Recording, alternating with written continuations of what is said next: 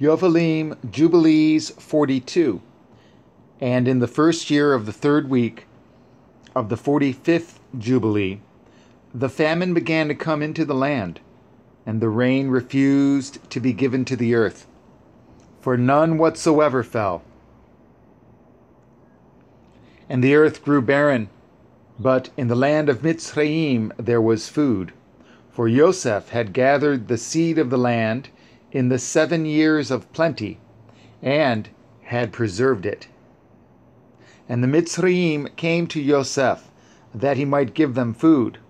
And he opened the storehouses, where was the grain of the first year, and he sold it to the people of the land for gold. And Yaakov heard that there was food in Mitzrayim, and he sent his 10 sons, that they should produce food for him in Mitzrayim. But Binyamin he did not send, and arrived among those that went there. And Yosef recognized them, but they did not recognize him. And he spoke unto them, and questioned them, and he said unto them, Are ye not spies, and have ye not come to explore the approaches of the land? And he put them in ward, and after that he set them free again, and detained Shimon alone, and sent off his 9 brothers. And he filled their sacks with grain, and he put their gold in their sacks, and they did not know.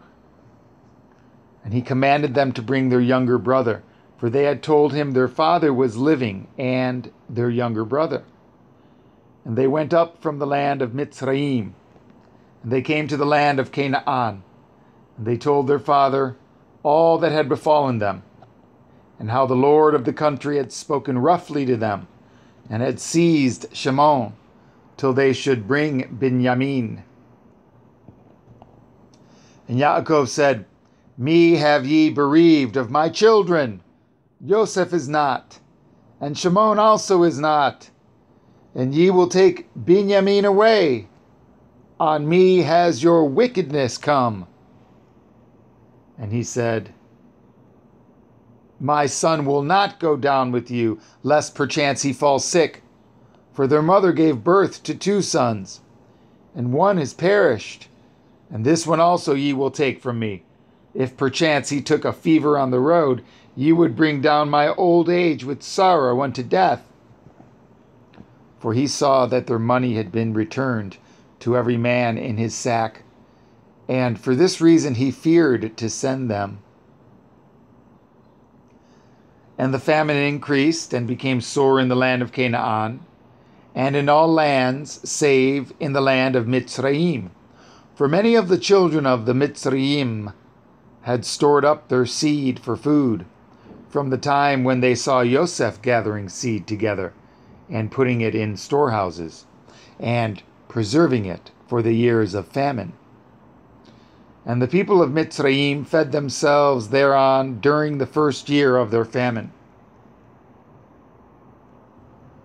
But when Yashara'el saw that the famine was very sore in the land, and that there was no deliverance, he said unto his sons, Go again, and produce food for us, that we die not. And they said, We shall not go. Unless our youngest brother go with us, we shall not go. And Yashara'el saw that if he did not send him with them, they should all perish by reason of the famine. And Reuven said, Give him into my hand, and if I do not bring him back to you, slay my 2 sons instead of his soul. And he said unto him, He shall not go with you. And Yehudah came near and said, Send him with me, and if I do not bring him back to you, let me bear the blame before you all the days of my life. And he sent him with them in the 2nd year of this week, on the 1st day of the month. And they came to the land of Mitzrayim, with all those who went. And they had presents in their hands, stacte and almonds and terebinth nuts and pure honey. And they went and stood before Yosef. And he saw Benjamin, his brother, and he knew him, and said unto them, Is this your youngest brother?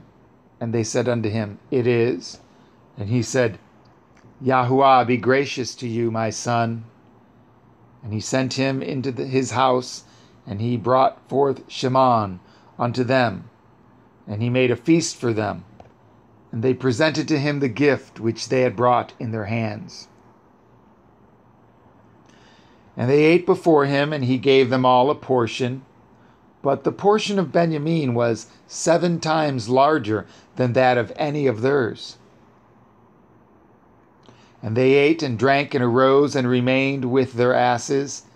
And Joseph devised a plan whereby he might learn their thoughts, as to whether thoughts of peace prevailed amongst them. And he said to the steward who was over his house, Fill all their sacks with food, and return their money unto them in their vessels, and my cup, the silver cup out of which I drink. Put it in the sack of the youngest, and send them away.